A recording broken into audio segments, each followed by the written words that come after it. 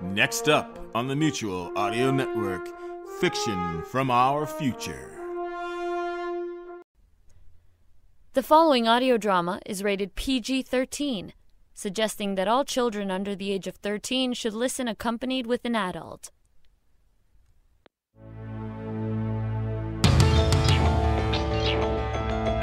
The Leviathan Chronicles, Season 2.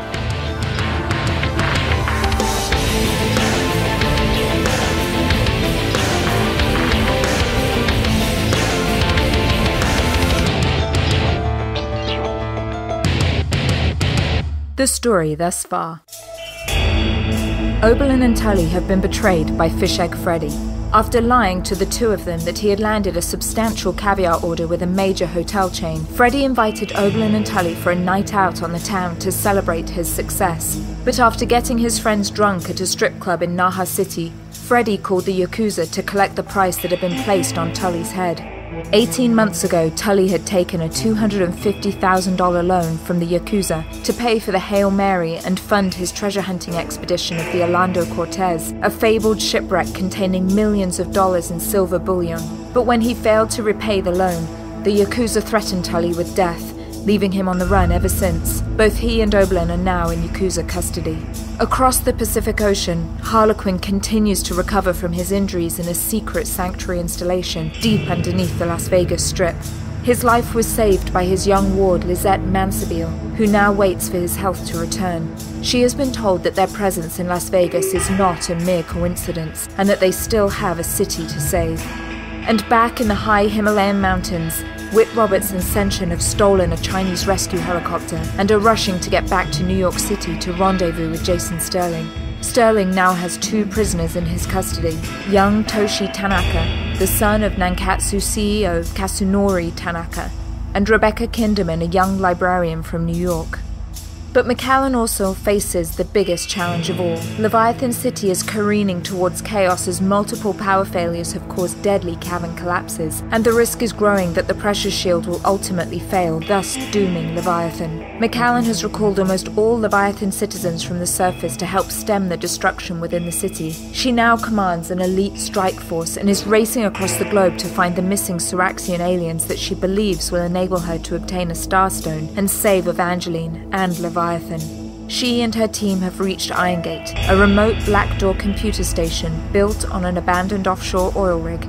Mai Lee, an agent of Blackdoor No. 3, has given Macallan a passcode to obtain the secret information she needs. And now, Chapter 33, Motherbear. Fire! What's the ascent distance? I'm showing 95 feet from sea level. I'm attaching the ascender. Anton, any change on our scans? Radar and sonar show clear skies and no bogeys. Copy. As soon as we get secure on the platform, I want you to descend 30 meters and hold position. Understood. Underchief Watson, before we begin, is there any further precaution you'd advise at this time? Only one. Everyone should activate the beacon mode on their PCOM. If we get separated, or if one of us is taken prisoner, we'll be able to pinpoint their location. I was told the station was unmanned. You asked for my advice, Councilwoman. And without another word, Military Underchief Watson turned away and started to affix her equipment to the thin steel cable running upward to a high metal landing on Irongate. After a moment of awkward silence, the other strike team members clipped into their motorized ascenders and quickly rose the length of the grappling hook lines to arrive at a grated access landing towards the top of the facility. After hopping over the metal railing, Macallan turned to look out upon the flashing Pacific Ocean. She could now see miles further out on the ocean, but the featureless view remained the same, just the profound emptiness and beauty of the ocean. It's stunning here. Lonely, but stunning. Don't let the Underchief see you gazing fondly in the distance. She's pretty focused right now, and I think you make her nervous, if you don't mind me saying so. I don't, and thank you, Robertson. And you're right. It is a stunning view. The water never disappoints. Underchief, I think I've got something. What is it? I think I found an entry point into the interior. Strange. What's wrong? This door into the station. What about it? It has no knob. There is no way to open it from the outside. That is odd. Very, but we need access. Robertson, do you have enough space to use explosives? I don't advise it, ma'am. This platform was used to drill for oil and natural gas. Using firepower should be the last resort. I think I have something that will work. I brought a ceramic saw. Maybe this can loosen the door enough that we can take it off the hinges. Try it. We're exposed out here. How long will this take, Gregor? The steel door's pretty thick. I think after 20 minutes we should have a pretty good... Maybe you just don't know your own strength? Sadly, I'm very much aware of my own strength. That seemed a little too easy. Stale air flowed outward while the strike force peered inside the jagged doorway into the dark chamber inside. Dusty office furniture was strewn haphazardly on the floor, and a few folding tables held aging computers on top of them. Rusted metal cabinets stood in the corners, some open, some closed. Further inside, Macallan could just make out the outline of another doorway inside. I'll take point. Robertson, you're with me. Gregor, cover the rear. Underchief Watson paused for a moment and stared at her PCOM. Anton, this is Watson. Do your scans still show clear? Nothing on scanners, Underchief. I'll alert you with any change in status. See you do that. Ready? In. Keitha Watson shot into the darkened room, sweeping the barrel of her modified Colt subcompact rifle across the left side of the chamber, while Robertson covered the right. Go! Each of them kicked over the office chairs laying on the ground and shone their head torches beneath the filthy desks to detect any enemy combatants. Macallan followed quickly behind while Gregor protected the rear. The first room was empty. Next room! Robertson fired a massive kick to the office door, blowing it off its hinges. The strike force followed quickly behind into another room containing similar discarded office furniture with outdated computers. The light from outside now barely illuminated the chamber this deep into Irongate. Gregor, I want lights. On it! The room's clear, ma'am. There's a freight elevator off to the right, but without power. I don't think it's going to do us much good. There's gotta be a backup staircase somewhere. I mean, the elevator must get stuck and I think I found the master power relay. Hit it. Flickering fluorescent lamps sputtered and finally kicked on. However, only 2 of the 5 ceiling-mounted lights stayed on, while the rest just popped back and forth into darkness. Nonetheless, Macallan could now fully assess the chamber within the oil rig that she and her team were standing in. The room appeared to be a control center and monitor station for the drilling that went on below the ocean. As Robertson stated, a freight elevator was positioned off to the rear right. From the state of the room and the thick dust that covered the computer keyboards, the facility hadn't been used in years. Where's all the workers for this oil rig? We know it's not really an oil rig. At least not anymore. If Blackdoor is hiding something so valuable here, why isn't there more security? I think being in the middle of the North Pacific is reasonably secure. Something's not right here. What do you mean? Look at the computers. Do you notice anything? They're ancient. They look like maybe 15 or 20 years old. No. No, there's something else. Something's wrong here. Macallan slowly circled the room, letting her finger drag on the dusty surface of the metal cabinets. She paused, and then pulled one of the chairs out from under the desk and quietly sat down and waited for the room to reveal itself. What are you doing, Macallan? Shh. Macallan! It's the computers. We know. They're antiquated. So what does... They're props. Look, none of the computers have power cords. They can't be turned on. This whole room is a stage. It's a diversion. What is it we're being diverted from? Whoever designed this place wants us distracted. The strike force stared at each other before Underchief Watson brought her wrist to her mouth, activating her PCOM. Anton, this is Watson. What is your status? Is the perimeter still clear? I'm maintaining depth of 30 feet, having no signs of any activity, and so the coast is still clear, Underchief. That's a lot of distortion. Our PCOMs operate on a high-energy carrier wave that should give us miles of range. Anton is just a few hundred yards away. Could be a jamming system in place, Or there's some sort of shielding protecting this facility. Whatever it is, we're going to be on our own in here. Tell me again what we're looking for, Macallan. My Lee said there was some sort of server here, something that had a record of the activity of the divisions within Blackdoor. Apparently each door has a special safe house, a place they can retreat to when threatened. If we can analyze the activity of door number 12, then maybe we can find their safe house, and that is where I'm betting we'll find the aliens. But like you said, all the computers we've seen here are dummies. I mean, they're not even turned on. That's because it's a ruse, because we probably haven't found the real part of the station yet. Think about it. Silence fell over the room. For me, this is very simple. Macallan has said she trusted my Lee. And since we've all placed our trust in your judgment, Councilwoman, I say we keep looking. Something has to be here, doesn't it? It does. Macallan stared back at Underchief Watson. Gregor, check the elevator. 1 second. It looks like it's now operational. It goes down 3 floors. Then it looks like we're going down.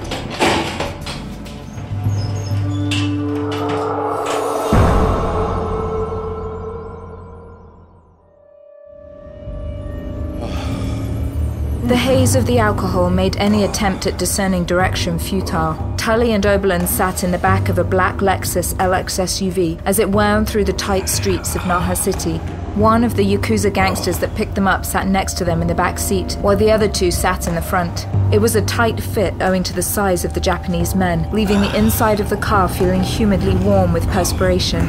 The rocking motion of the car was starting to make Oberlin feel sick. He could still taste the tequila that one of the strippers had been serving him. Tulley, on the other hand, was still slightly drunk from doing Jägermeister shots with Fishegg Freddy, the man he used to think was his friend, the man that had turned the two of them in. Fucking Freddy. Cheap fucking piece of slime. Could you just roll on us? Just to get a damn payday. I'm supposed to be worth more than that. Something. I'll get you back for this, you motherfucker. He then realized that the odds of him ever seeing Fishegg Freddy, or Macallan, or anybody else he cared about were very slim. His head sank down in exhaustion. Hey, Oberlin, do you think No talking. The SUV led them into a neon-clad building just outside Naha's main shopping district. There was no pushing or signs of physical intimidation as the gangsters walked Tulley and Oberlin through the storefront of a dingy electronics store and down several sets of stairs in the rear. The manager behind the counter failed to even raise his head as they proceeded through. The men marched slowly, if not completely, in a straight line. Lingering inebriation, nausea and fatigue were taking their toll on Tulley, as did his sense of fatal resignation. They got me. They fucking got me. I really thought we were gonna pull through. I really thought we had a chance. Wait here.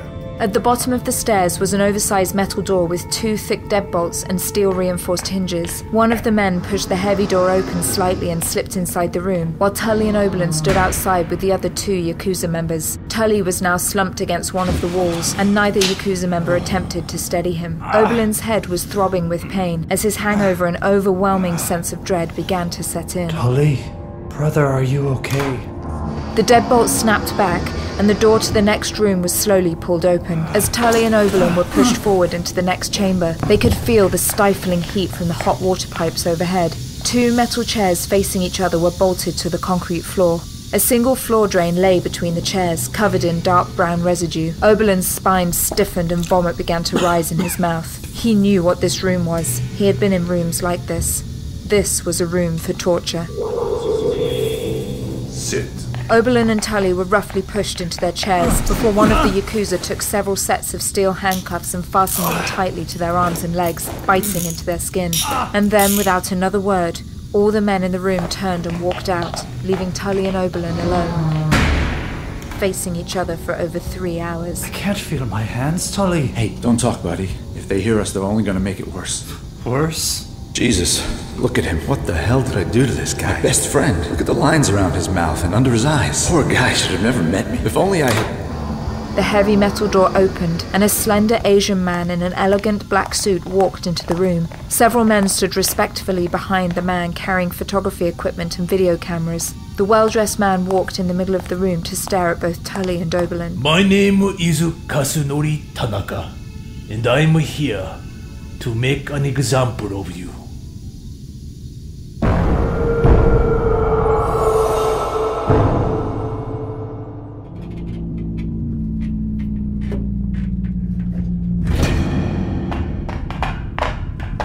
Dark. Scanner shows this section has power. Robertson, get the lights. What is this place? What is that smell? It looks like some sort of mess hall or rec area for the crew of a station. I thought there wasn't supposed to be a crew. The 4 strike team members exited the freight elevator and stepped out into a large dining hall populated by 6 long rows of tables and chairs. A ping-pong table and a foosball table lay off to the right, with an entrance to the cafeteria to the left. Seems like someone is going to a lot of effort to make this place seem like something it's not. Yeah, right down to the rotten food. Jesus, whatever's spoiled stinks to high heaven. That isn't food. Men, keep your spear sharp and let's fan out. Robertson walked down the right aisle, while Gregor took the left. Macallan and Watson took the center. The Underchief took a few cautious steps forward, then stopped. You got something, Lieutenant? Just a hunch. How much ammo did you bring? Enough to bring down the country. Keep it handy. Macallan. What? Tell me why you trust her. Who? My Lee. Her father, Dr. Teng Sui, loved Leviathan and spent many years down there. It makes sense that she would want to honor her dead father's desire by trying to help save our city. Any daughter would. What would you know about being a daughter? Underchief, I think I found something. You should see this. The strike force converged on Robertson's position and saw 3 bodies in advanced stages of decomposition laying on the floor. The revolting, putrid smell was now so overwhelming that even Underchief Watson struggled to avoid vomiting. What the fuck is this? Who were these people? Their outfits resemble special forces. Flak jackets, taser.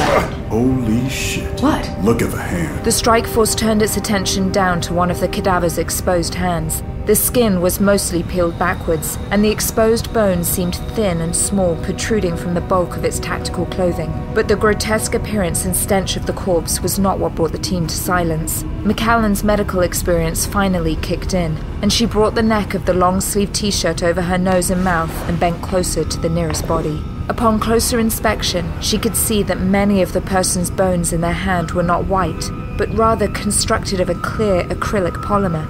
In fact, it appeared that most of the material making up the radial ulnar and wrist bones was constructed of shimmering glass. What is that on their skeleton? It's plasmium. It's a bone replacement material that's stronger than tungsten and non-reactive to the human body's immune system. I've never heard of it. That's because mankind hasn't invented it yet. Macallan stood and faced Underchief Watson. This one's immortal, Macallan. Were they Edeners or part of the rebellion? Underchief Watson squinted her eyes and stared at the disfigured, withered faces of the decomposed bodies that were now unrecognizable. I don't know, Macallan. Why don't you ask them?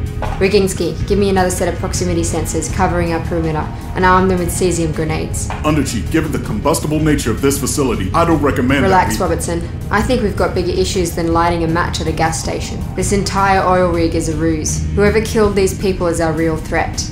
This entire infiltration's been too easy. Now's not the time to play it safe. As much as Macallan despised the Underchief, she could see the wisdom in the woman's words. Keitha Watson was a damn good military strategist. Gregor Roginski reached into his seemingly bottomless black satchel and removed 3 motion sensor detonators and placed them near the elevator that brought them down, as well as the far and near walls.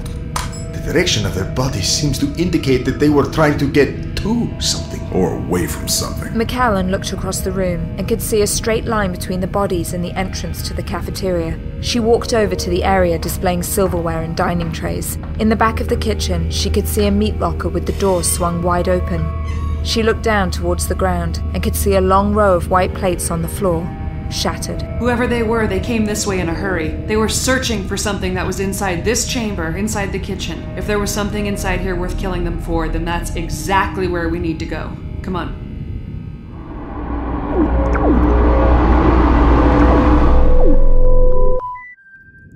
In here. The strike force shone its flashlights inside the dark meat locker. Ironically, the smell inside the freezer was an improvement over the dining hall. Large puddles of water spread across the floor as the coolant system continued to pump cold air into the unlocked room. Look in the back.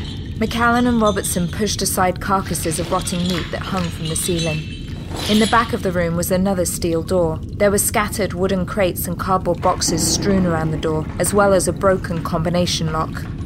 They were using these crates to hide the door. Doesn't look like they were hiding much, and why would they guard the entrance to the server with a hardware store combination lock? Because the real security is in here. Robertson used the barrel of his rifle to slowly push open the heavy metal door. The lock protecting it was smashed and lay on the ground, but opening the door revealed another door inside, a very different door. Well, looky here. Bingo. Roginski, what have we got? The second inner door resembled a heavy barrier in a high-tech bank vault. The door gleamed in thick stainless steel and was ribbed with reinforcing titanium and iron. A thick electronic keypad with a biometric scanner was once attached to the right side of the door, but the interface was now ripped from its casing in the wall and hung down by several thick electrical cables. Attached to the biometric scanner was a small box of gleaming green glass that pulsed rhythmically. A skeleton box. There's nothing to code here, Underchief. This lock has been picked. Someone has already been here. The door is wide open. The strike force entered the inner doorway and saw a modern freight elevator stationed beside a set of corrugated metal stairs leading further downward into the bowels of Irongate. I say we take the stairs. Agreed. I'll take point. I'm picking up significant increases in electrical activity below us. The server.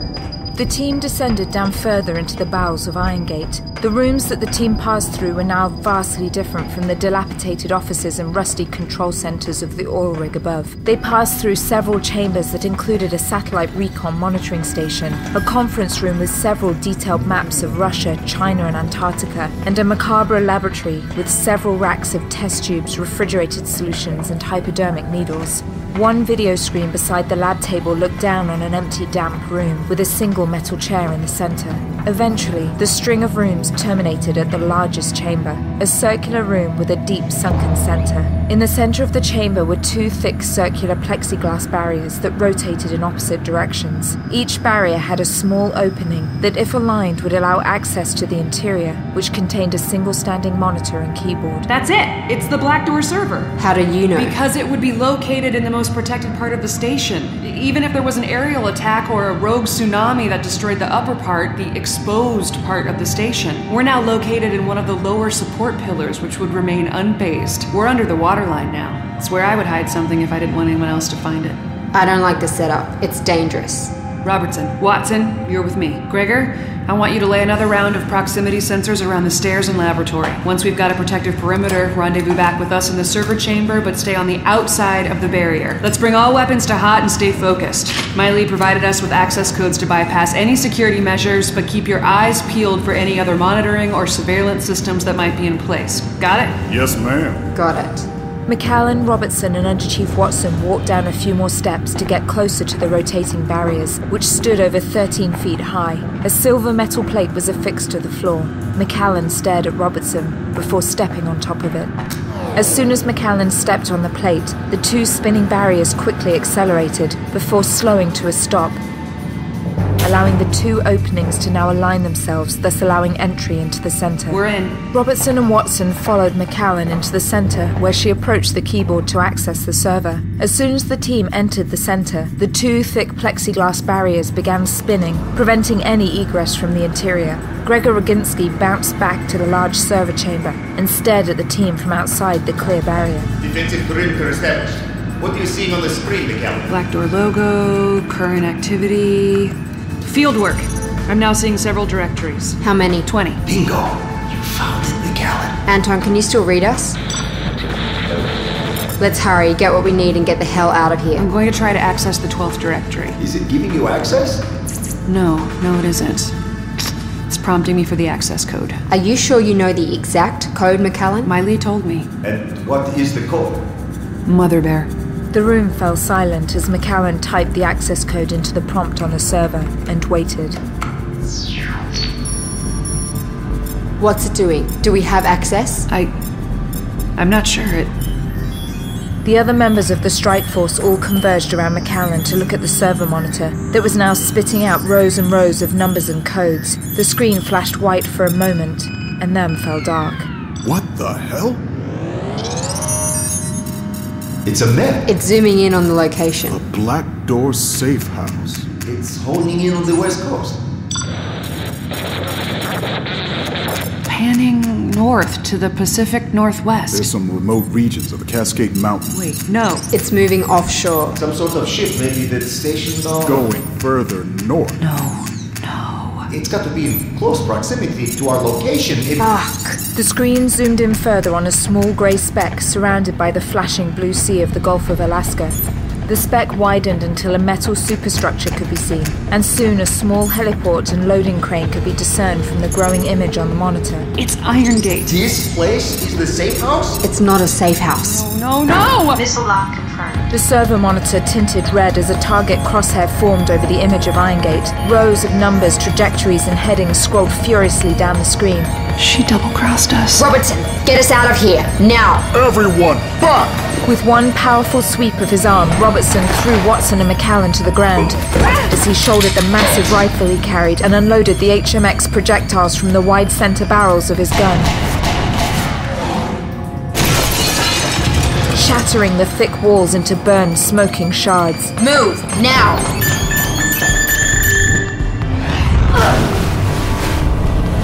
In a split second, everything in the world shifted and no longer made sense to Macallan Orsel. As one of the 4 massive pillars supporting the Irongate oil rig gave way, the floor that had been under Macallan suddenly shifted upwards violently, and all the walls and doors she viewed now lurched forcefully to the side, throwing her into one of the sharp shards of the plexiglass barrier. Fires now erupted everywhere. Watson grabbed her and quickly got her head under Macallan's arm for support, pushing her forward. Stairs! Get to the stairs! Robertson immediately took point and began sprinting up the stairs. Gregor limped behind them, bleeding from his head. Come on, come on! Another explosion rocked the station, sending debris flying everywhere. Robertson! One of the steel girders collapsed from the roof and smashed through the staircase, creating a 10-foot gap between Robertson and the rest of the team. They were separated and trapped. Jump! I'll catch you! Keitha Watson took 3 steps back and exploded up the remaining steps, leaping over 15 feet and landing beside Robertson. Macallan jumped forward but landed directly on the same ledge Robertson was standing on. The abrupt stop in her momentum pushed her backwards, causing her to fall back into the growing fire below. I got you, Macallan. Robertson's hand snatched her belt buckle. He pushed her aside and turned his attention to the last member of the strike force. Come on, Gregor! Jump now, Viginski! But the head injury he sustained was clearly taking its effect on Gregor. He squinted his eyes for a moment. It looked like he had trouble seeing the staircase. With the heat of the fires now stinging the backs of his legs, he began a clumsy run forward and leapt a few feet too early. He's not going to make it! But before he could plummet into the flames below, Robertson again shot his right hand out while his left anchored him to the wall. Not today, my friend. Robertson grabbed Viginski by his chest straps and with one hand lifted him overhead, crashing down beside Watson and Macallan. We've got to get out of here. Get back to the ship. Anton, do you read me? Anton, come in. The team sprinted up the remaining steps to get back to the meat locker of the dining hall. The oil rig continued to collapse around them as explosions shuddered the floor they were standing on. We need to get to the elevator. But before Macallan could move, the entire team was suddenly brought to their knees, clutching their faces in pain as it felt like burning acid had been sprayed over their eyes. Some sort of tear gas! We can't see! Robertson, make us a hole now! We've got to get out of here before we get blinded! The walls are too thick, man. I don't have enough firepower to break through. Proximity bomb by the dining hall! Aim for the bombs, Robertson! On it! Hurry! The wretched gas stung Robertson's eyes so sharply that it was nearly impossible to line up a clean shot. I can't see it! Take the shot! Fire everything! As the station tilted hard to the left, 3 of the proximity bombs laid down by Viginski now tumbled into each other. The HMX grenade launcher from Robertson's minigun let 2 massive rounds loose, but they deployed too far away to detonate the proximity bombs. But as soon as Robertson sprayed the area down with .50 caliber ammunition, the bombs exploded, blowing a gargantuan hole into the side of Irongate and sending huge chunks of the oil rig hurling outwards to the Pacific Ocean. Sunlight now streamed into the dining hall and fresh sea air was now venting the toxic gas outwards, but any relief was quickly short-lived. The floor behind Macallan started to rise higher again as the oil rig lurched forward, plunging closer to the sea. We're losing the station! We're going down! God's sakes, run for it! We'll be trapped! Out! Everybody out! Head for the opening! It's our only chance! Gregor, can you make it? Go! I'll be behind you. Robertson dropped his enormous gun for the first time since entering the station and ran towards the gaping hole, leaping forward and hurling his body out from the station and down over 100 feet. Gregor followed behind him, but staggered in his run. He couldn't clear the distance that Robertson made, and it looked like some of the crumbling station might fall on top of him when he struck the water. Go, Macallan! You go first, Watson! Get out of this damn station now, and that's a fucking order! As Macallan steadied herself to sprint towards the gaping hole in the wall, she could peer through the jagged gap and see the brilliant sunlight bursting out of the blue sky above the ocean and streaming into the chaos inside. She ran for her life, barely registering the F-22 Raptor that was now in final approach, and firing its last air-to-surface missile that would incinerate what remained of Irongate. This is Eagle 6 on final approach. Target acquired. Firing last arrow.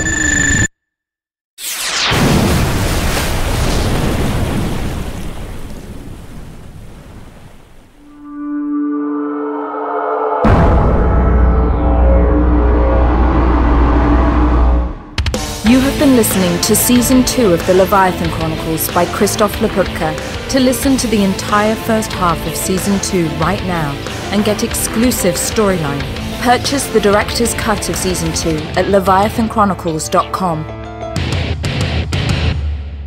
For more updates and news, find us on Facebook and Twitter. Thank you for supporting us, and thank you for listening. You're listening to Wednesday Wonders on the Mutual Audio Network, where you can enjoy the wonders of the imagination.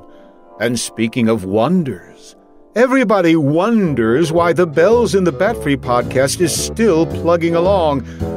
Not only on Friday Follies, but a bunch of times on Sunday Showcase as well. Give Bells in the Bat-Free a listen sometime, and you'll wonder how he gets away with some of that stuff. Rated G, family friendly. Caution, occasional toxic puns.